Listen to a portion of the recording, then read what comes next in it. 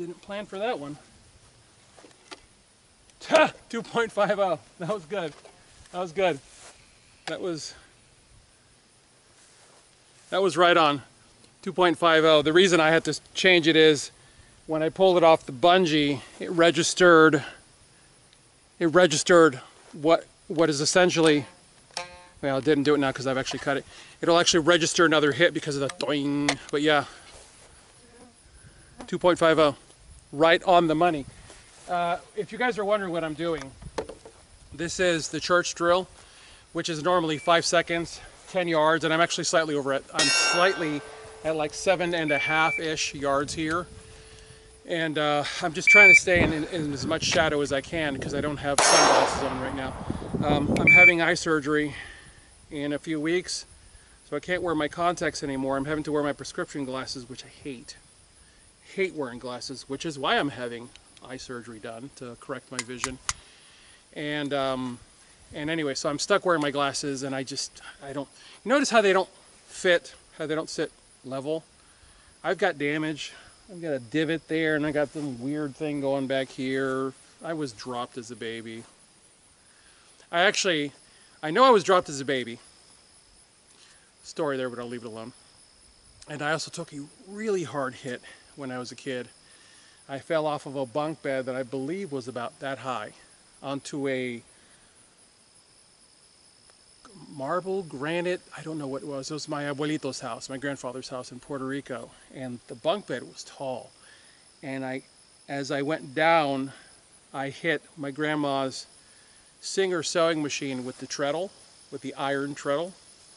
And then I hit the floor, and it was such a long drive from where we were in Carolina, Puerto Rico, down to San Juan. San Juan was like that. You would see it.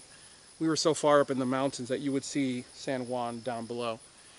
And so it was like, yeah, he's okay. So, you know, I'm sure I have something that happened there as a child. So my glasses don't sit properly on my head. And this has been a problem my whole life, and I hate it. So that's why I'm out here doing this, because I'm trying to get my eyes accustomed for the next 2 weeks to see things through these wretched glasses that I hate.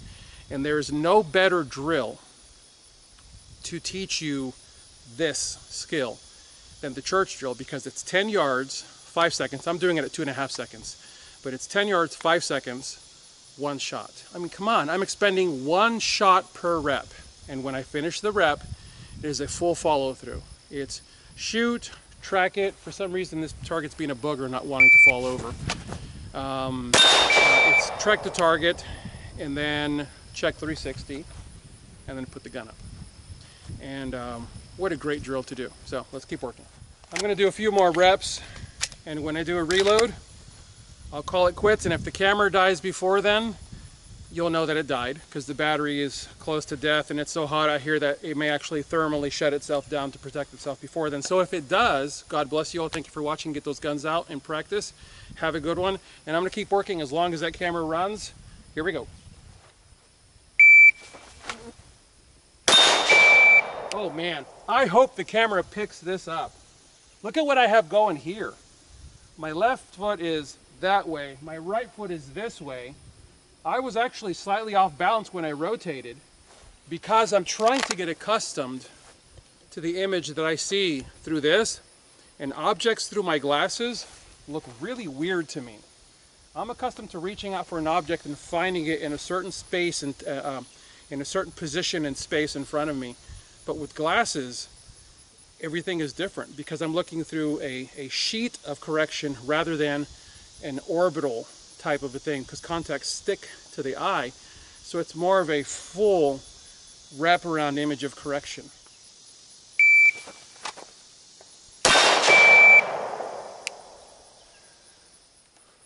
.06. That didn't suck. Oh! You know what's amazing about that? That shot almost looks like it went through him, but I actually saw the dirt kick up in the distance, so I know that was a miss. And I had time to spare, 2.11.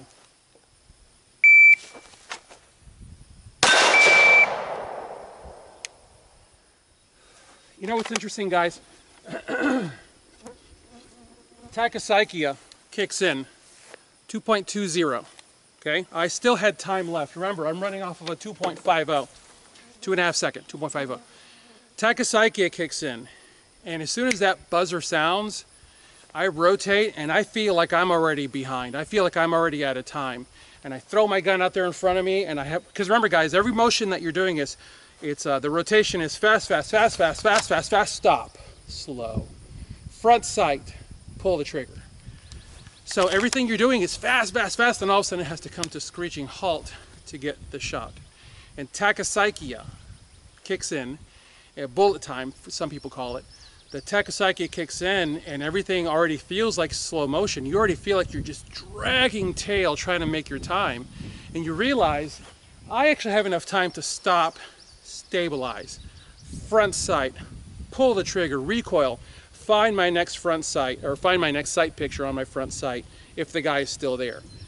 And if that's the case, well, if you have to shoot him once, you have to shoot him again. So you shoot him again, and then he finally disappears. And then you track him. Where did he go? There he is. Oh, he's not getting up again.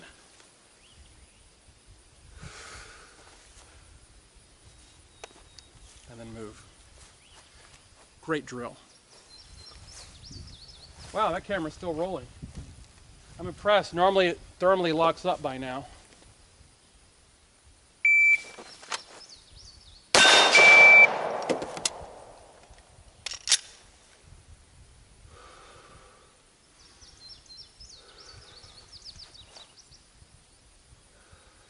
All right. I'm actually amazed that it made it to the end of this video. So with that, once again, dynamite drill, 2.11 on that one. If you have the ability to do the charge drill and you get it at 5 seconds, man, start shaving time off. Take it to 4, or take it to 3. Take it to 4.5. Take it to 3.5. Start shaving it down. I've got it down to 2.5, and from these times, I now know that I can push it to about 2 seconds. Think about that. Rotation, rotation, draw. So that falls under move, stop, stabilize, shoot, move, holster, move. 2.5 seconds. It's a good drill. 1 bullet per rep. Guys, we keep hearing, there are companies right now, actually this is a great way to close this video, and I better hurry. There are companies that are pushing product right now, and they're preying on the fact that there is a massive ammo shortage.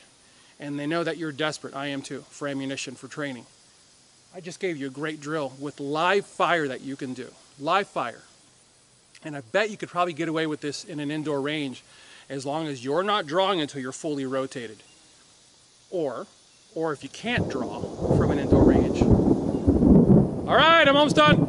If you can't draw in an indoor range, fine, then put the gun on the table. Guys, work with what you got. Work with what you got. Look, I'll tell you this. The range I used to shoot at when I lived in Cocoa Beach, in the Melbourne area of Florida, which is near Cocoa, I got to know the owner of the place. I believe his name was Kim. And once he got to know me and he realized that I was a responsible firearm owner, he kind of let me fudge the rules and let me draw, because he knew that I was actually being conscientious about what it was that I was doing. So, also I saved his bacon, because when he was redoing his battering ram, the bullet trap at the end, I told him one day when I was in there shooting that I kept going like this side to side and I was seeing daylight.